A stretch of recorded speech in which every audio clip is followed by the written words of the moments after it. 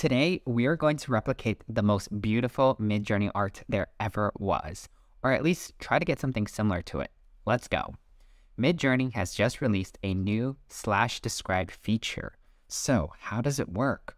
Well, first, you're going to find an artwork that you are going to want to replicate.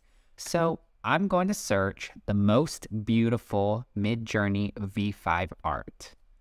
I'm going to save this picture within my files. Then I'm going to go to a Discord channel that has a Midjourney bot. In this case, I'm going to use Emmy's Discord channel. There will be a link to join the Discord channel below.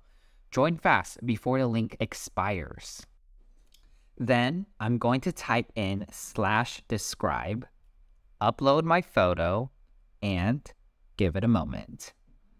Then Midjourney will provide you with a description that describes the photo you uploaded.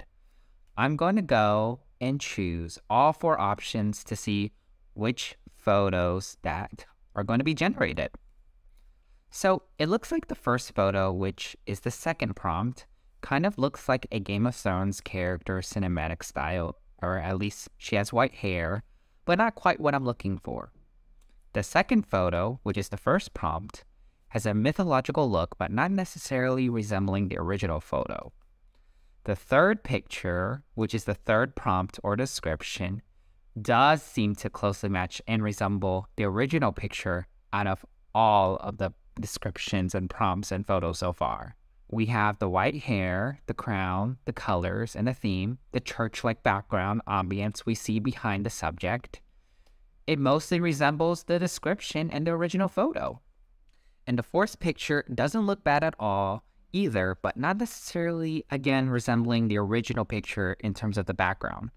The display of hands and the details, it's all missing. So it looks like we have our winner here for the photo that mostly resembles, if not replicates, the exact photo of the most beautiful AI art created in version 5. Subjectively speaking, of course. And that's it. Feel free to subscribe and follow our channel for more tips and tricks on generating AI art. See you next time.